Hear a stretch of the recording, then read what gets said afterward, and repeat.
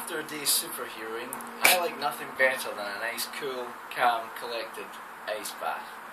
This one I've been nominated by my lovely fiancée, Kirsty Russell, who I now may have to reconsider.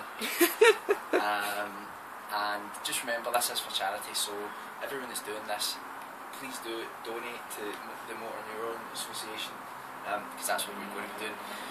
I nominate a fellow writer, Milo Spaghetti, and my friend Stuart McDonald, and Christopher McMahon if he's not done it already. Okay, let's do this. Remember tell them how long they've got? What? Remember tell them how long they've got? What do you mean? Alright, yeah, you've got 40 hours, and I'll make sure you do it, even if you don't have Facebook. Right? Right, here we go. 1, 2, 3. 1, 2, 3. Jesus!